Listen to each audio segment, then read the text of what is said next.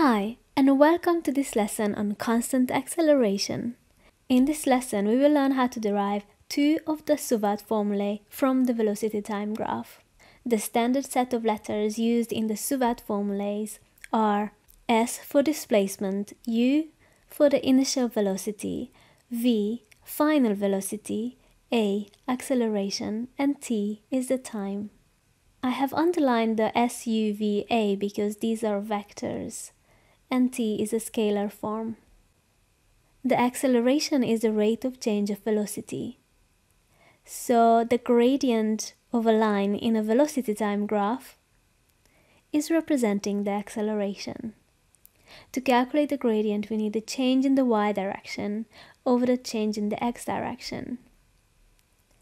If u represents the initial velocity and v the final velocity, our gradient, or the formula for the acceleration, will become v minus u over t. Making v the subject of this formula result in one of the SUVAT equations, v equals u plus at.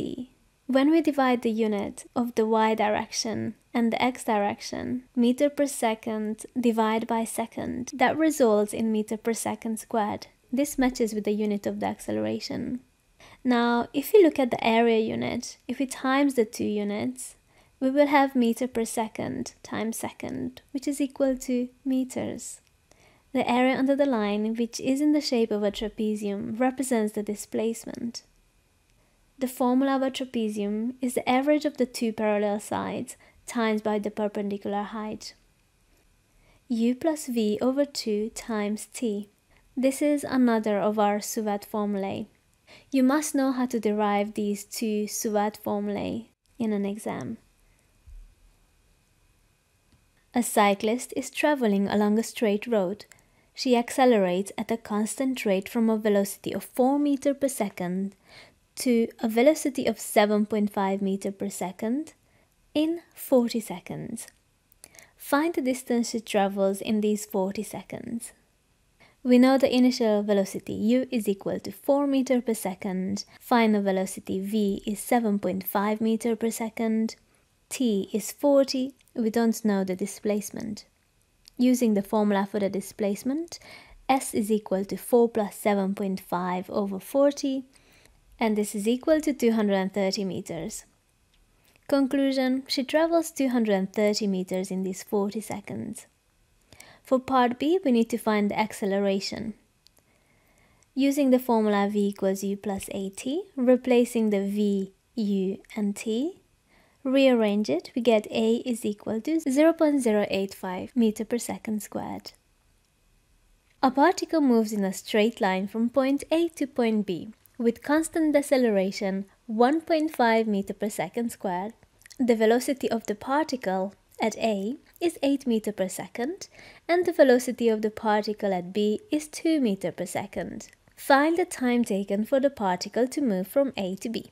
In mechanics questions, it's always advisable to start with a diagram. Drawing a line from A to B, noting the positive direction, the u, the v, the acceleration, and we don't know t.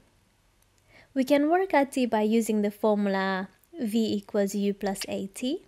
Replacing the values will give us t equals 4 seconds. For part B, we need to find the distance from A to B. We can now use the trapezium formula. Replacing the values, we will have 8 plus 2 divided by 2 times 4 is equal to 20 meters.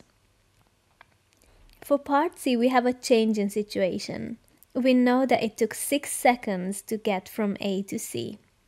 The question is, what is the velocity? Using the formula v equals u plus at, replacing the values, we know the u is 8, a is minus 1.5, remember direction matters, so a is equal to negative. The final velocity at c is equal to minus 1 meter per second squared. This means that the particle is moving backwards, is going from right to left, from C to B. We can now write a conclusion. The velocity of the particle at C is 1 meter per second in the direction C to B. We could also write this as the velocity of the particle at C is minus 1 meter per second in the direction B to C. And notice the vector notation on top of the BC and CB. And finally, part D, we need to find the distance from A to C.